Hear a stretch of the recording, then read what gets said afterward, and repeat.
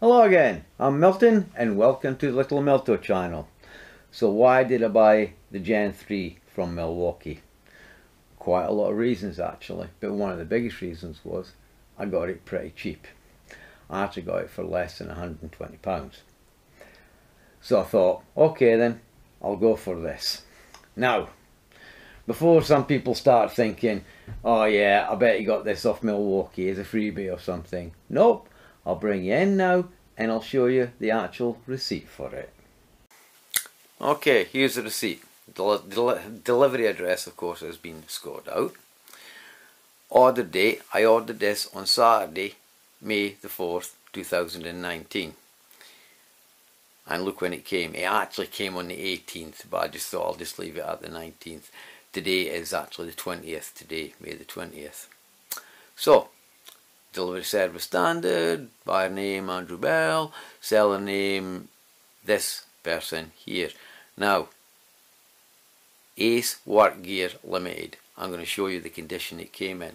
Now, if you look down here, we've got the Milwaukee M18 FID2.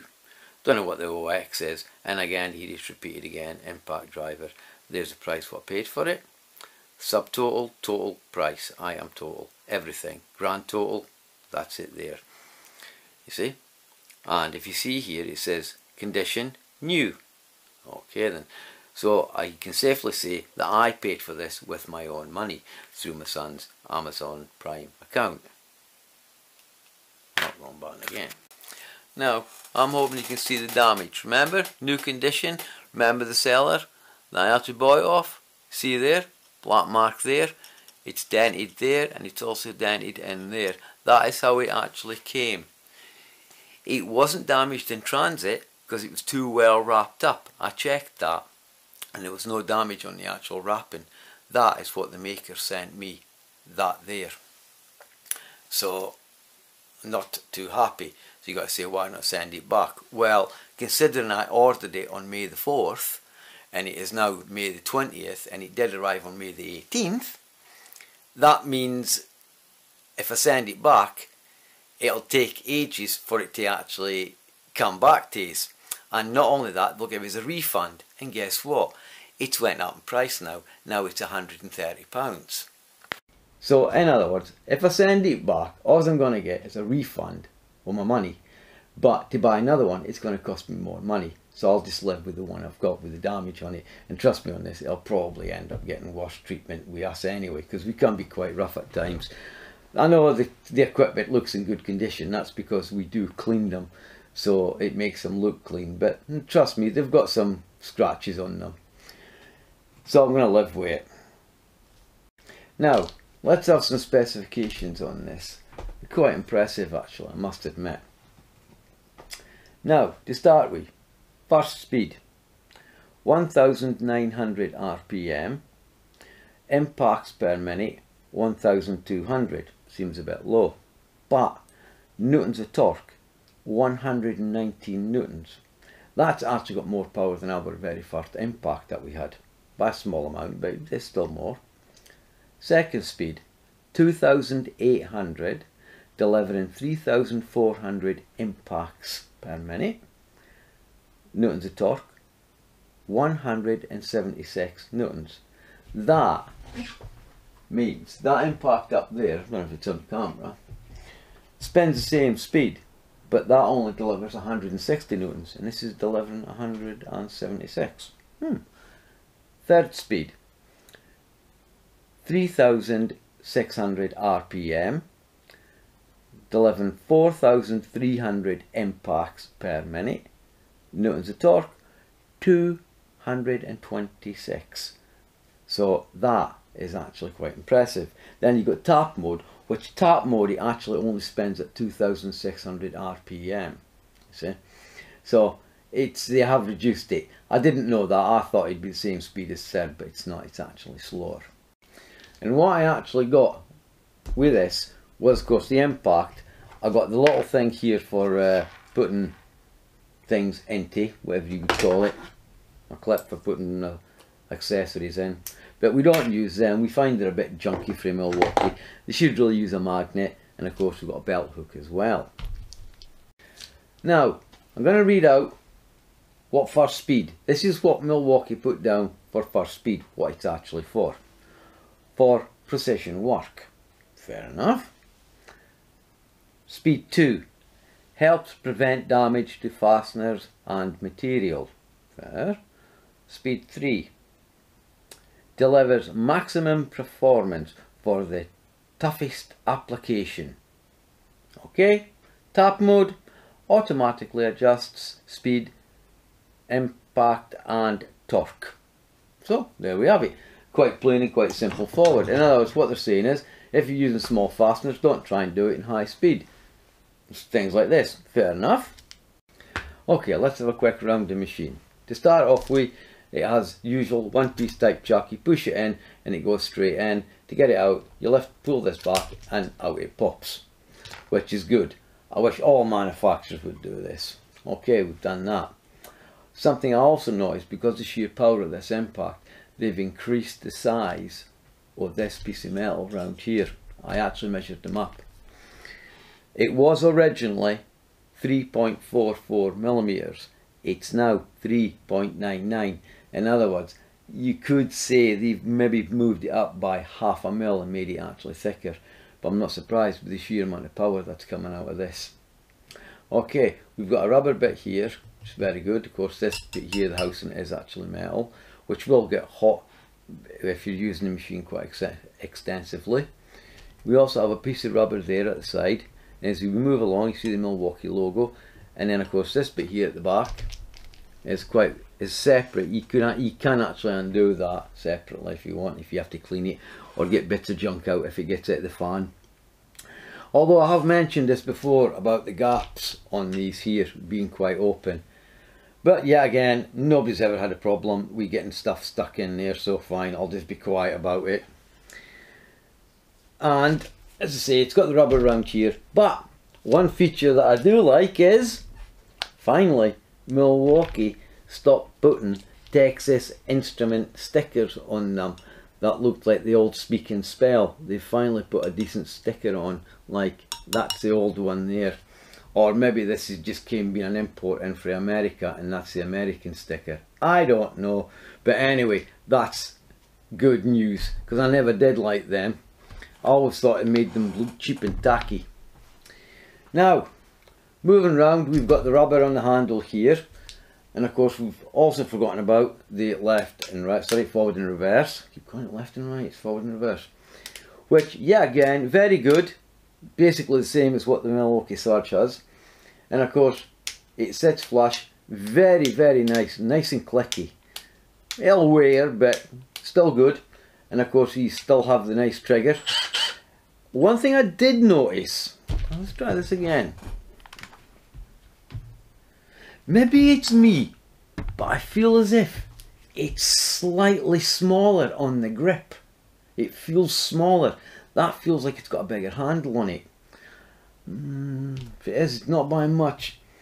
Anyway, the light stays on for 10 seconds after you let go of the trigger. And of course, as you come down, you got your rubber, you got your switch gear in here for your speeds. And of course, we mentioned the belt clip, which is left and right, and I took this stupid thing off because I don't like them. They just seem, nah. And of course, this is sitting on a 2 amp battery, which the batteries are very easy to get out. You just pull the tabs in and pull it out. Which, yeah, they work independently as well. I didn't know that. And then clips it back into place again. The mode selector works very easy. You just press down on this bit here and you can see now we're in first, there's second, there's third, back into tap mode, and you press it again, it goes straight over and back into first. And if you look down here at the front, you see the battery indicator which lights up and shows that the battery is actually filled. Now let's have some fun. I need a new piece of wood. This is actually screwed together, so we've got to remove the screws out of it. So how much noise is it going to make when I actually remove the screws? Let's find out.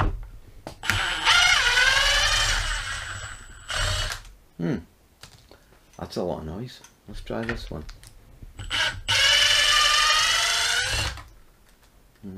No. That's on speed 3. Let's put it on speed 1. Let's see if it makes any difference. Nope. Speed 2.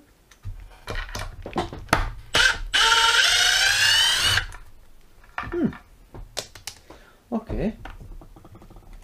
Let's try the Milwaukee Surge.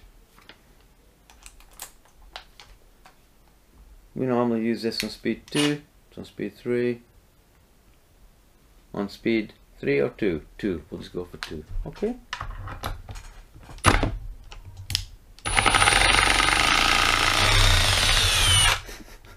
Gen 3 is now officially quieter than the Milwaukee Surge. It's okay, bigger fasteners, it will activate. Right, we've done this, I'll get the other piece of wood ready. Okay, I had to redo this again because when this screw went into there it split the wood right on the end. I thought, well, that don't look very good. So, what's going to happen when we push this screw in? How much noise are we going to get?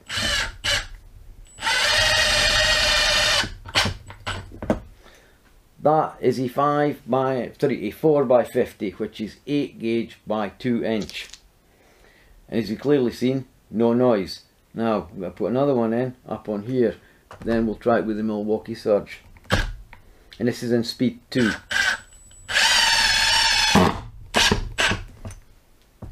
Just a little bit further. It's actually very, very, very controllable, I must admit. For a machine with the amount of power that it's actually got, it is actually controllable.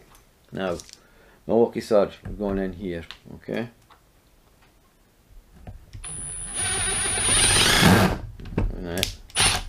No, we're not, we're going to redo that one again. I know why it did that. Green.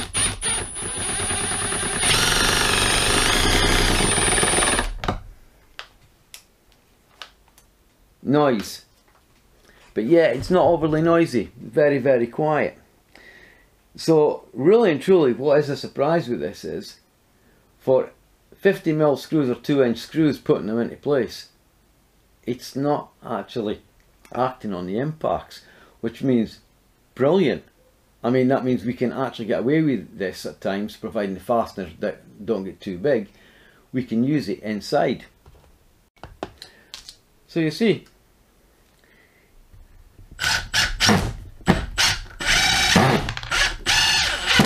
I must admit, now you heard the activate there, that's on, just on speed 2. Well, I'm just turning it up at speed 3. Okay, we're on speed 3 now.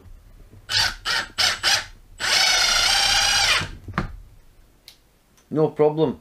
Although it does want to actually push them in a bit further, I must admit. It definitely has got some power there.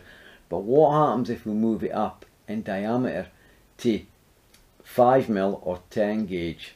Let's have a look at that. Okay, these are 50mm, these screws. And as I said, they'll be 5mm or 10 gauge. Let's see if we get a bit more noise. I'll just come in about here, I'll stagger them. See, it does. It starts to activate. The thinner screws, it just pushes straight in. I thought that would happen, and that's exactly what's happened. Then again, I did know because I have been actually mucking around with it or playing with it, if you know what I mean. So we'll try a different screw in for a different company. Let's see if it does it with any of these ones. Same size again, just a different company. See, it does actually activate. But just to be fair, we'll jump over and we'll use the Milwaukee Surge and see what it does.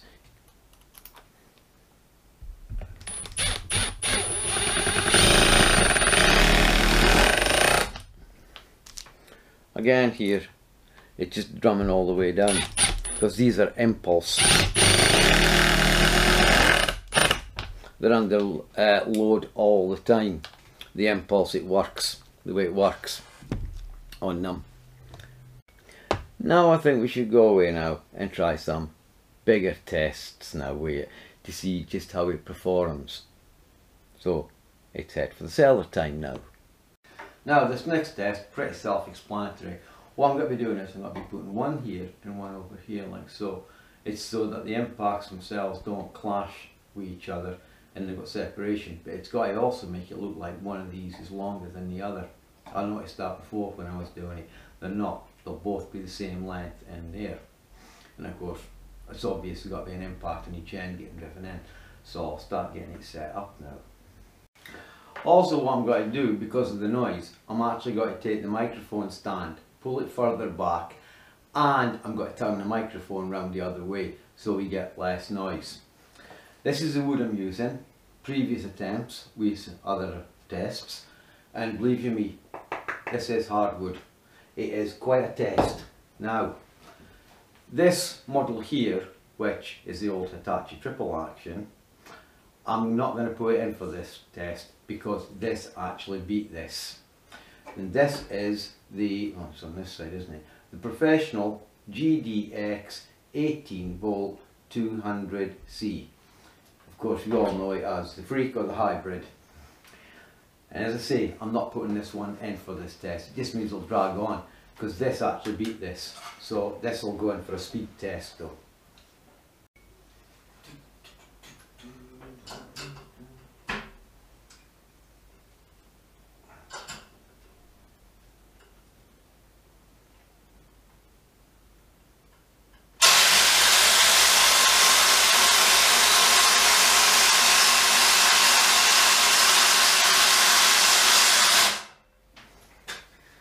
That was impressive. Now I'll go away and I'll get some ear defenders because the DeWalt is up next. The Bosch spins at 3,400, has 200 newtons and has 4,000 impacts per minute. Oh, we'll get this right. The writing on this is absolutely atrocious. It's so small. Impacts 3,800. Revolutions 3,250, that looks like to me. I could be wrong, but not that much bother. Now, next problem. I forgot. DeWalt. Oh, the model is DCF887. Hope it doesn't catch fire. Anyway, belt clip won't go on the 3 amp battery. Well, I'll just sort that out now. Should go on now. Yep, fits like a glove. Okay, I'll get them ready.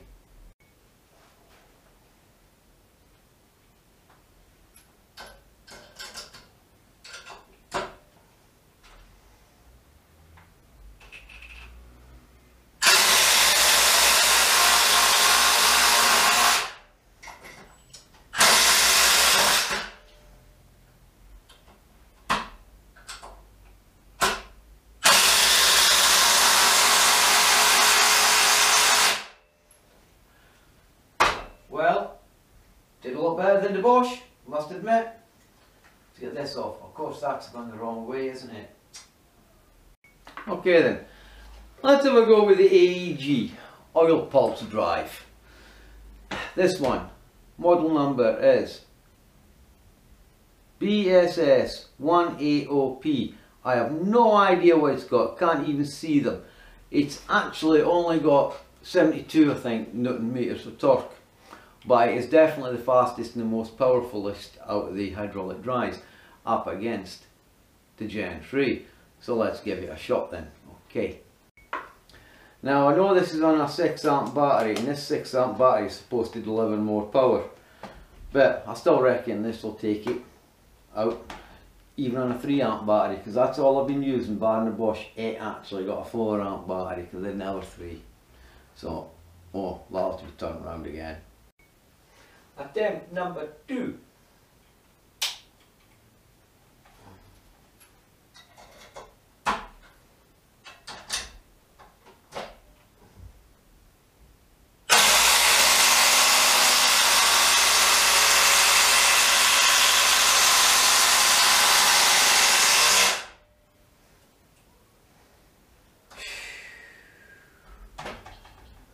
Not bad.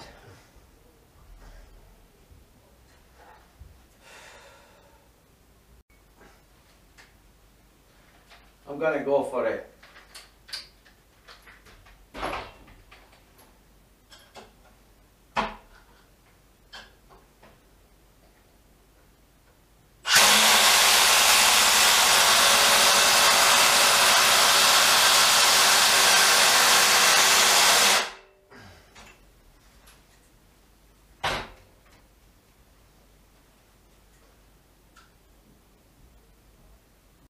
Now the reason why I went for this machine, and this is supposed to either have 205 or 210, it's triple action.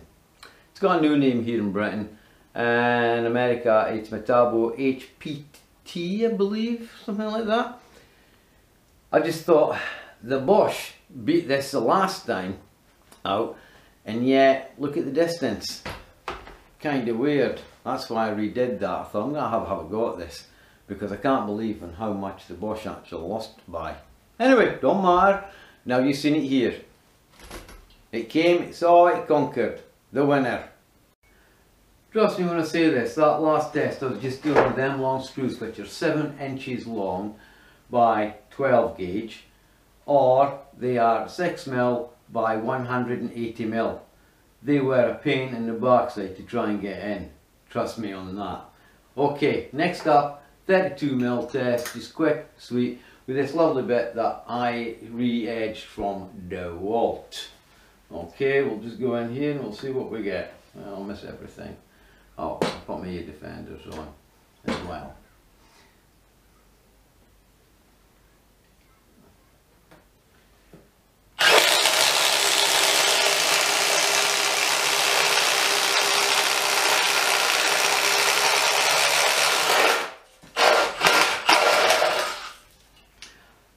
Now,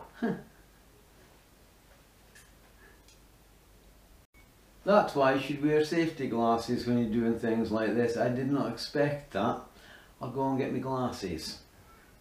Okay, got my glasses on. One more shot.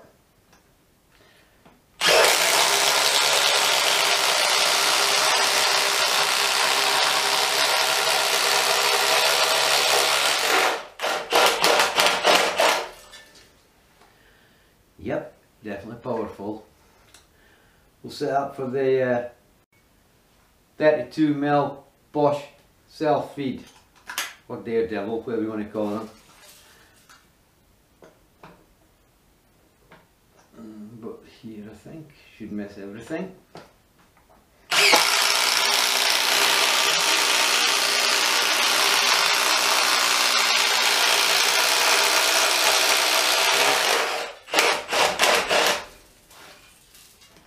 Another one for good measure.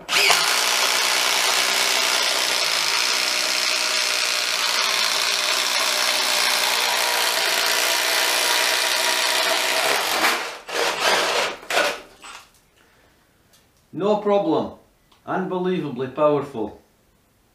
Now, I was going to do a speed test, but I decided not to bother with 4-inch screws. It just got to take too long, and I think the outcome would have been quite plain and quite simple. At the end of this, the Gen 3 from Milwaukee, it would have still won at the end of the day, because it is that powerful and it is fast. I mean, you've seen it here. The two impacts that really surprised me was actually the DeWalt did not too bad. He got down quite far actually. And the other one, the rigid of the AEG across here, this one, the hydraulic. Hit that switch again. It actually did rather well. I didn't think it would do as good as it did, but it did. And of course, the Bosch, what do you expect? Professional drills. Sorry, impacts, my mistake. And of course the Milwaukee Surge. It is also a professional tool. This is what Milwaukee actually originally said about the Surge, that it is actually for professionals. And I must admit, believe it or not, the majority of plumbers that I've come across, this is what they're using, and along with the electricians as well, they're using them as well, because they're quieter and they're using them indoors in people's houses and blah blah blah blah blah, so on and so on. So they're using them. But this, of course, the noise on it, it is a damned good impact, I must admit. Am I going to use it? Yes, I am going to use it, because I'm finished now with this one here, which is the Makita DTP. Yeah, DTP, I did get it right, 141. It's their version of the hybrid. And I'm going to be doing a video on that, about it, is it any actual good. Of course, I can now get my son back his DeWalt, straighten up the belt clip on it as well while I'm at it. Yeah, that looks straight enough. That'll do. I'll check to see if it fits on. No, it don't fit on. I've straightened it correctly. And it didn't catch fire as well. And the bits that we actually used were V5 bits. They were actually TE30s, V5s. And I must admit, they're a bit of wear on them, but nothing drastic. And the heat wise on the Milwaukee, I forgot what I was going to call it there. It actually only got slightly warm, so I mean that's good as well. I mean it was doing some pretty hard work. Them 7-inch or 180mm screws, they do take quite a bit of driving in, but they did it. And how much power did it use? That's just swapped the batteries over just now. It actually dropped one, I see, because that battery lives on this. I'm waiting until Milwaukee brings out the 3 amp batteries here in Britain, and that's what I'll give them. So this will end up going with us in the emergency toolbox in case we need the grunt. We originally were going to use the green thing up there, well, we'll just call it the Hitachi. It's not Hitachi anymore. It's actually, this is its name now. That name there, which I can't even pronounce the damn thing. They should have just gave us the same name as the Americans. However, they didn't.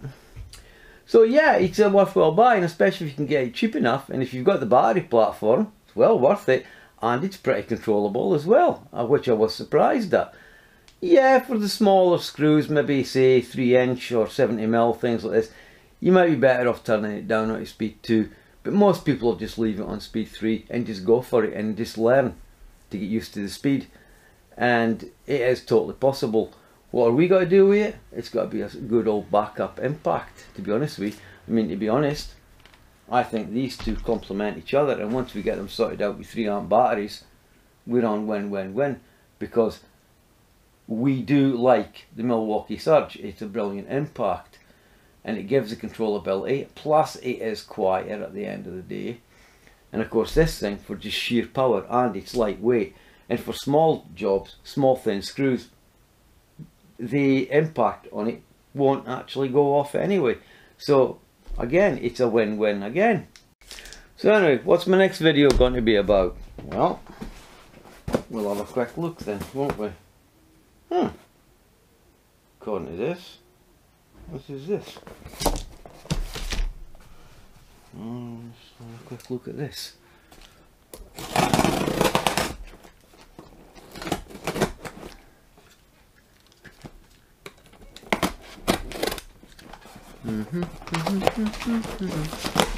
Now I wonder what's in here, eh? Well, let's have a quick look. It's got batteries in it, but I don't think it has. Okay.